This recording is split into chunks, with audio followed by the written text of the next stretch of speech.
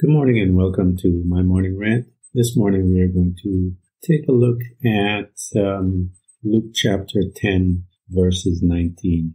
I never really do much about our enemy, as the Bible calls him, and because I really don't like focusing on him much, I just want to bring you to your awareness about him, how he works. I did a couple of studies about him before when I was doing a study about the kingdoms, so that you can understand which kingdom you're a part of and what are the principles that governs each kingdom. We know that in the kingdom of darkness, we know the principle that governs that is fear. And we saw the entrance of fear when our forefather and mom sinned, when God came to spend his time with them, as it was their custom. The scripture said, he said, we were afraid. And so we see that the entrance of fear came, and that is the primary way by which that kingdom operates. And then we were introduced to our Lord Jesus and our God, and we see that this kingdom is governed by love. And we know that as I begin to study more and more about the Word, I see that it was love that caused God to do everything. It was love that caused Jesus to give up everything. It was love that caused the Holy Spirit to also to vacate the heavens, if you will, to come to occupy the earth, to be with us and empower us. And we know that it was love that governed all of their behavior. And we saw that it was fear and hatred and all of those things govern the kingdom of darkness. And those that are a part of it, the Bible calls them the sons of disobedience. Those that are part of the kingdom of God are called the sons of God. So we see that that's the difference, or the differentiation, or the difference between the two kingdoms. So let's take a look at what I entitled our enemy, or the enemy. But the Bible tells us that he is the enemy to us, and he has been that from the onset. We see that in the Garden of Eden. But here we see, behold, I give unto you the power to tread on serpents and scorpions, and over all the power of the enemy, and nothing shall be by any means hurt you. So we know that, number one, he is classified as the enemy by God and by our Lord Jesus Christ. And he is the enemy of God's creation. The Bible tells us that we are the apple of God's eye, and that means we are one of the sensitive part of his body. And the enemy is always trying to, if you will, poke God in the eye, because I am the apple of his eye. So he does that by deception. That is the tool by which he deceives men, causes them to fear, and then he's able to exercise dominion and authority over them. The Bible tells us that he is the prince of this air, and that is an important distinction about him, because we know that in this earth, that news and everything, the TV, the radio, everything, the music, all of those are governed by the air and by the prince of the air. And because he is the prince of the air, he wants to control the air, or the air waves, if you will, because he knows that once he controls that, he then controls the message. And when he controls the message, he begins to program those that are listening in those arenas. And we see that social media and all of these things are by way of waves and airwaves, if you will. And so he is the prince of that. The Bible tells us that he is the enemy of the Christian. It calls him the accuser of the brethren. And these are some of the titles, if you will, that he has. But the Bible tells us that he's not invincible. He's not all-powering. In fact, the Bible tells us that you have more power than him, and that you can defeat him in Christ and using the Word of God. And we see examples of that when he came to Jesus Christ. The Bible tells us that Jesus said, "It is written," and guess what? The devil's been in church quite a long time because he also quoted the scripture, but he misquoted the scripture. So that is how he was trying to deceive Jesus Christ, because that's all he knows. But Jesus Christ came back and said, "Hey, bro, it is written." And that's how we know that he can be defeated, and so that you and I have authority over him. But the Bible tells us to be sober. It also says be vigilant. It says because your adversary, the devil, it identifies who he is, and it identifies the people that he works with in the previous scripture. But we know that the adversary, the devil, as a lion, so he's not a real thing. We know that Jesus Christ is the Lion of Judah. And this guy, all he does is tries to copy what God has done, the original stuff, because he can't do anything else outside of that. He has to copy God. So he roams around like a lion. It says he walks about seeking whom he may devour. So we know that he has a presence here on the earth, and that he has been walking here for a while. And I believe that when, after the major fall, when he tried to usurp God's rulership, he ran into a person by the name, an angel by the name of Gabriel. And apparently they took him out. And they had a war in the heavens, the Bible tells us. And that war in the heavens, I believe that when the angels fell on the earth, they caused the first ice age. And that's when the Holy Spirit showed up and started to melt the ice, it says, that was there. And so the enemy, he was there before, and he saw, because he had no place in heaven, so he was here, his boys were here, and then God comes right here and recreates the earth, because the Bible tells us that the earth is made to be inhabited. And so it was damaged, and we see in Genesis God reconstructing the earth, and then he places his prized possession on the earth called man. The enemy is watching this. He is jealous because God just made this creature the god of this earth and this realm, and he got upset. He came up with a plan to get it back, to get it from him. He succeeded in that plan, and when Jesus showed up, the Bible says Jesus was the last Adam. So the first Adam lost. The last Adam kicked his butt, if you will. And when he kicked his butt, he took away a lot of his power when he died and resurrected.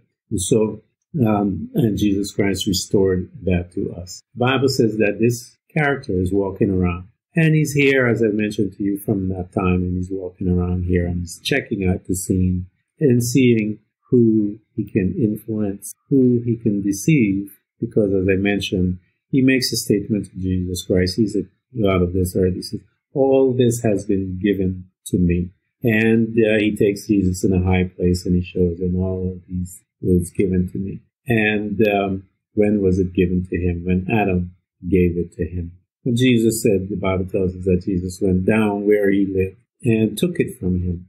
Actually made an open show to all his people, all his crew, and then left. And then he gave that to you and I. And I opened the scriptures with that. So we see that this enemy of ours, the Bible calls him the accuser of the brethren. That's why we have Jesus as our high priest, as our lawyer, our defense lawyer, if you will, in heaven, so that when he comes to accuse us, because he's roaming around to see whom he may devour and whom he may accuse. And as he begins to accuse us, our lawyer begins to stand up. And I love the fact that Jesus Christ is our lawyer. He's our defense attorney. He's provided by the state, if you will. So you and I don't have to come up with money, if you will. So if you're poor, you still have a lawyer. If you're rich, you still have a lawyer. The same lawyer, in fact. And so he does all the pro bono cases on our behalf for free. And so Jesus Christ is there on your behalf, because he has defeated this guy and he has given you the power to do it. And so it tells us how we could defeat him. It says, submit yourself, therefore, to God. Be humble before God. Recognize that it is God and through God and his power that you're going to defeat him. You cannot do it on your own, because if you are stepping out in the flesh, he owns you. And if you step out in the flesh, man, he will toss you around like a rag doll. But you have to recognize that Jesus and God is the one that says, when you're weak, he is strong. Jesus is my strength. He is my fortress. He is my deliverer. He is my God. It tells us that we ought to resist this character called the devil, and he will flee. So he doesn't have all authority over you. You can resist him through God as you submit to God.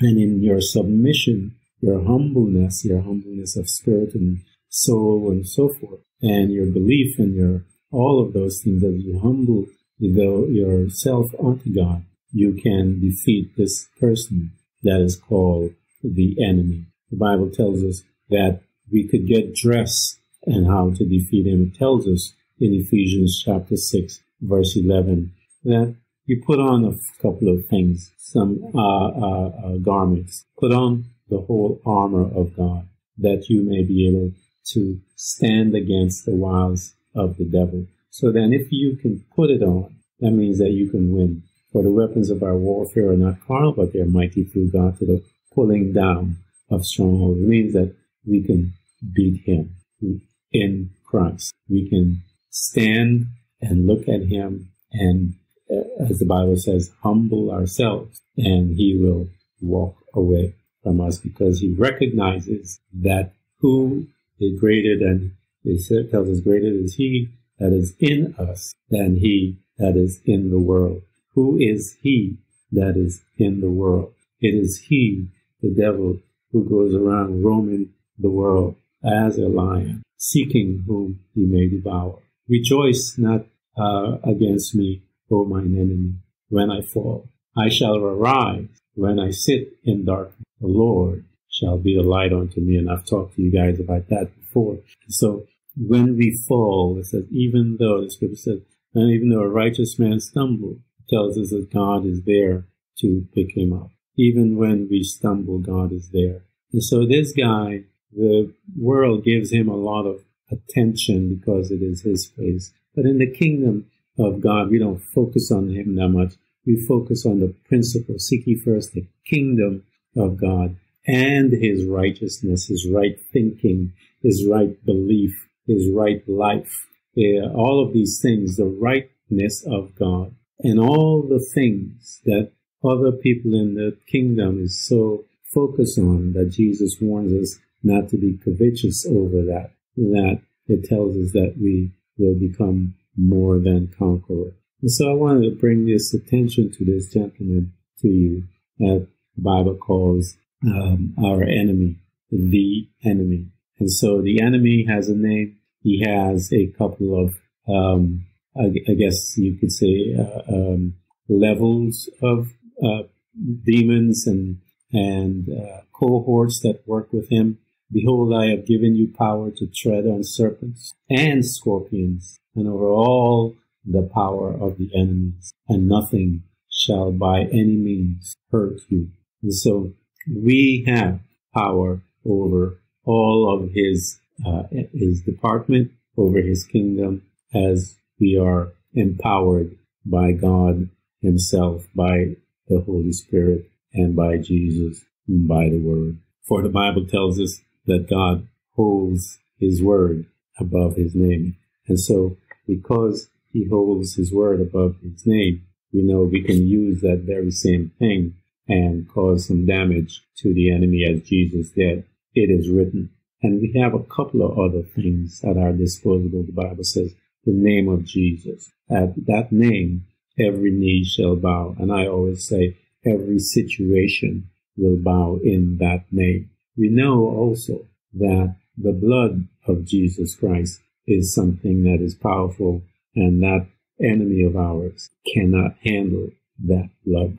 We know that when he recognizes the power of that blood and what it did to his kingdom, we understand why he loses his mind and he's not able to focus. And so the scripture tells us that this is our enemy. He's out there, and I try not to, as I said, spend a lot of time on him because more importantly to us is that we have to learn the righteousness of God. We have to learn, seek ye first the kingdom of God and learn about all of his principles and his responsibilities that we have within the kingdom, the titles that we carry, the offices, the responsibility. And as we begin to learn about his rightness, this is his righteousness. And that's our assignment when it comes to the kingdom of God. And then our assignment when he has given to us about when we focus on the enemy's kingdom, the Bible says we ought to walk in there and lay hands on the sick and just become radical in the name of Jesus Christ and turn his kingdom upside down. Jesus did it. Paul did it. The disciples did it.